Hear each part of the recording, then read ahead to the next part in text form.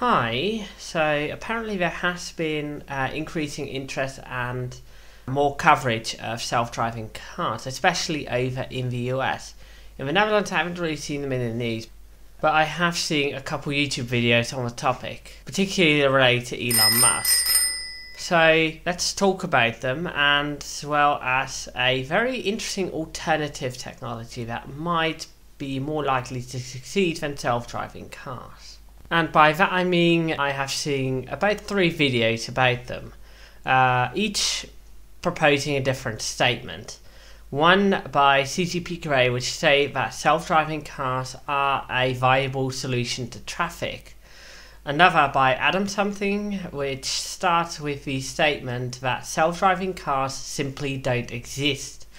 What you see now driving around are prototypes and test vehicles. Well, apparently in a couple of cities in the US you can already book a drive with one of these cars and it will drive you automatically. There's no driver inside.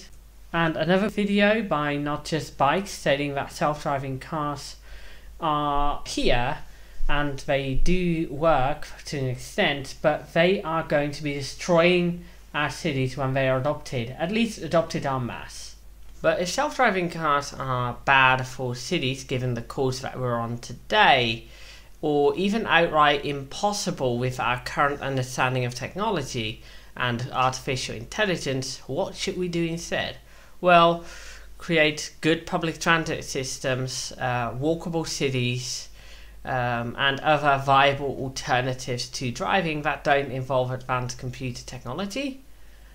Well, no, we can involve computers and even artificial intelligence in some part of our cities, for example in the urban planning phases, as long as it doesn't directly influence the decisions of people or vehicles. Well, that last part may not be completely true when we're talking, of course, about trains. In fact, they're pretty much the perfect candidate for autonomous driving technology.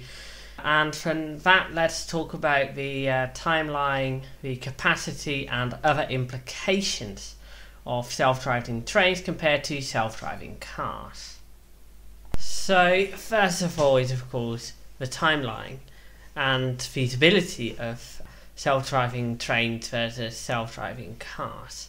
Apparently self-driving cars have only been around since very recently, with tech companies moving very fast to bring innovations into the scene which are intended to make driverless cars safer, yet they continually cause accidents, like a Tesla that suddenly stops at a highway causing an 8-car pile-up, or the crash between a cyclist being classified as another type of object and an Uber driverless vehicle.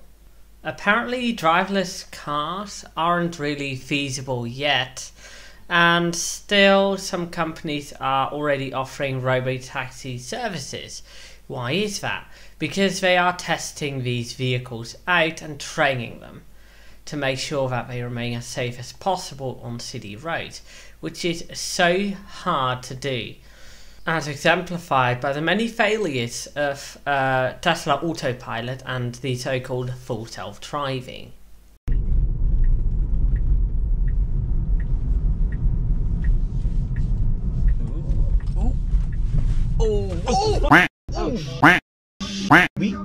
We hit that. We actually hit it. We hit it. Wow, we were so close on the quarter panel.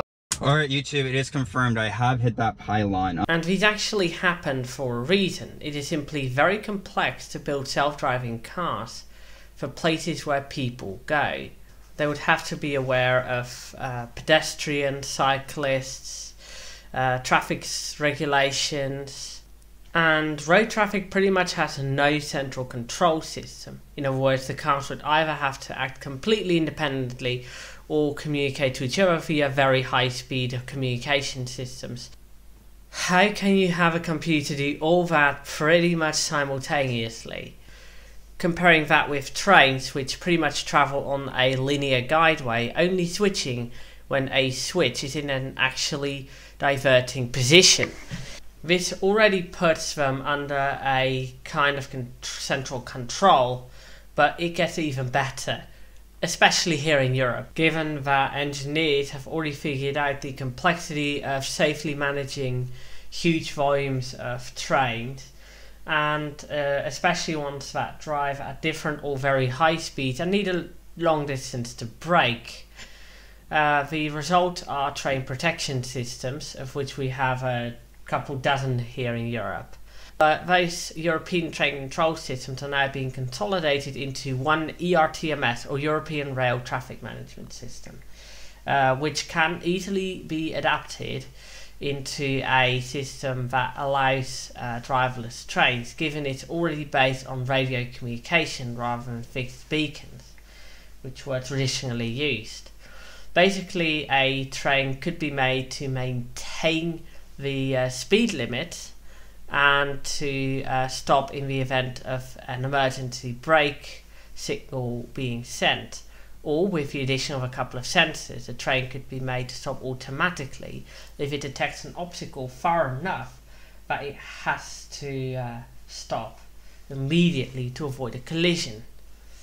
And we already have sanctuated the railway environment so that only trains and railway workers who carry a mobile radio, basically a beacon, should be on the tracks, unlike what happens especially in city streets where you not only have the cars but hopefully also a lot of people walking and cycling, which can interfere with the safety systems of self-driving cars. In fact, unlike the far more recent beta robotaxi services, we already have very operational autonomous train services. For example, the Paris Metro 12 and Metro 1.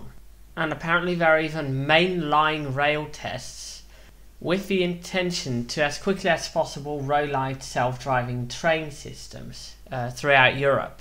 Now, self-driving car companies are also saying that they will quote-unquote quickly come out with self-driving cars, but I can at best doubt how quickly that will be, and at worst doubt about their safety initially, given the sheer number of incidents. Another big issue with self-driving cars, especially when pit up against self-driving trains, is capacity. You see, a train can carry up to 1,000 people or even more at once, whereas a self-driving car can at most do 4, 6.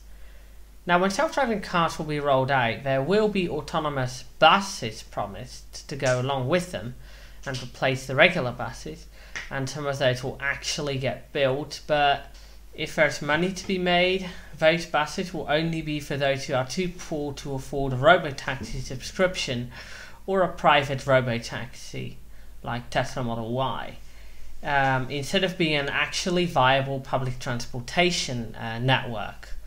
So assuming everyone uses a subsidized or private robotaxi, if we have a city of 700,000 people, that would mean at worst 700,000 robotaxis on the road, and at best about 175 four-seater robotaxis, assuming for every 4 people group sits together and travels to the same destination at the same time, which is of course not the case.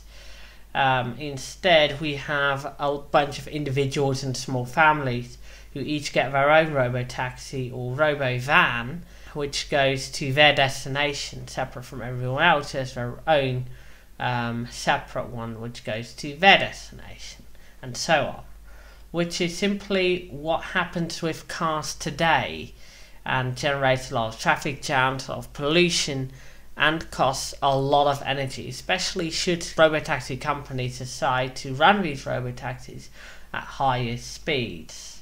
Now, a lot of those cars and robotaxis in the future would be confined to travelling across arterial roads, which are the perfect pattern to put railways at and to identify clusters where people want to go, where you could build stations. Except if those places are too spread out, which is pretty much what cars will incentivize. And that assumption of every person seeking for others to travel with to the same destination is pretty much impossible.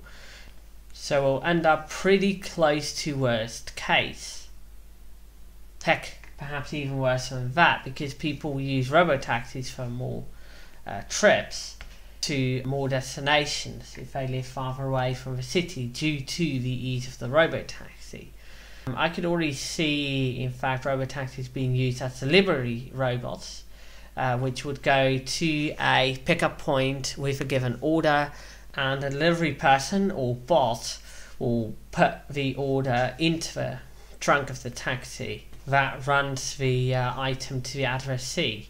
Meanwhile, a railway system would pretty much incentivize cities to be made to be walkable, to have train stations built close to the people, or to have cities built close to railway stations. And that means that all your supplies, your shops, your entertainment venues and stuff like that will also be close to the people and the railway station as well, so that if you're on your way to work or to university or whatever, you can just go past a supermarket or a veggie store or convenience store or anything like that to pick up one item that you forgot to purchase during your last big grocery shopping trip, if you even do those at all. This kind of talk pretty much leads immediately into other societal effects of robo-taxis, given that cities and suburbs will have to adapt to them should they become mass adopted, which again is a very unlikely scenario given the current state of technology. But it will probably lead to a number of issues, including a lack of walkability, alienation, and absolutely massive energy usage, to which cities need to be adapted. The first problem, the lack of walkability, is caused by how much space self-driving cars and cars in general take up on the road. Given that we're going pretty close to worst case scenario, we would need one car for every person until the road is pretty much jammed, at which point the municipality will, under the lobby of the car and tech companies, have to increase the road size to basically allow more cars on the road, which, due to induced demand, which was a principle discovered in the 1930s by the fucking way, lead to even more cars on the road, another traffic jam, even more lanes need to be added, taking up space that could have been used for sidewalks, railroad tracks and bike paths, among other things, many other things in fact, and then you would get even more cars on the road, repeat and repeat and repeat until everyone basically have no other way of travelling or getting the increasing number of online shopping orders delivered. But what about people who have to go to work? Well, that means having to go into the city, and just like what happened with the rise of cars themselves, and the number of lanes need to be increased in cities, which makes them less livable and causes shops to go bankrupt, especially when you also add fences, which are very common along railway tracks, to streets, quote unquote, for safety reasons. Yeah, that also causes the second problem, alienation. When highways were being built out by guys like Robert Moses, they went right through cities and neighbourhoods which were therefore completely separated. Of course, municipalities will promise overpasses and underpasses, but only a couple of those will get built out and they will never be maintained for cost-cutting reasons. In addition, they will never be used because they will never be maintained and therefore end up very dirty, very unreliable, very dangerous, very rare, and might even cost money to use. And in fact, once the robo-taxi companies get all the land they want, they can charge whatever they want, which leads to basically less social trips occurring as they become too expensive, and all the money needs to be saved for commuting and groceries instead. And I've already talked about it before in a previous video, or you might have spotted me doing it, or I might have done it with you. That is talking on the train. And even if you're not that type of person, here in Europe, the train has brought places closer together by being more efficient than any other transportation method that has existed, at the longer end of middle distance and of course longer distance. An additional little specific problem that I'm also going to be talking about is the energy usage of self-driving cars. Given that will be a lot more of them on the road at the same time, each with our own computer to read out the LiDAR sensor and make decision, and that computer needs to have AI capability to be able to manage so much data, and all that put together uses up quite a lot of energy, especially as the car gets heavier due to the heavier computer systems and the larger batteries you need to power it. Now, of course, propaganda from the AV industry is probably going to be talking about solar power charging stations for automatic vehicles, and those might work until we realize that more capacity for more cars equals more cars given induced demand. Even then, self-driving cars will be a very great strain on our power grid. Now, trains will be too, and especially when they get self-driving, as we may need AI in central control to optimize timetables and watch out for safety information. But that energy use will be much lower than that of self-driving cars, and of course will go towards the transportation of so many more people and so much more freight indeed. So those three are just the main effects that self-driving cars will have on cities, but more generally there are even more issues like safety. You know, trains almost always have a conductor or a train manager, ensuring that the train journey remains safe the entire way. If there's any kind of violence on the train, or your bag gets stolen, or there's an unexpected technical breakdown, they can stop the train and call for emergency help, or sometimes sort out the situation themselves. Robotaxis and autonomous cars, by definition, don't have those. Even robo-vans can't have a special place reserved for a manager, which means that you are very likely going to be either alone or with people you just have to trust and you don't know. Better still, you can easily get robbed or have your baggage stolen from you, especially given that robotaxis will have a trunk that can be opened up, presumably whenever the car stops or through some kind of app.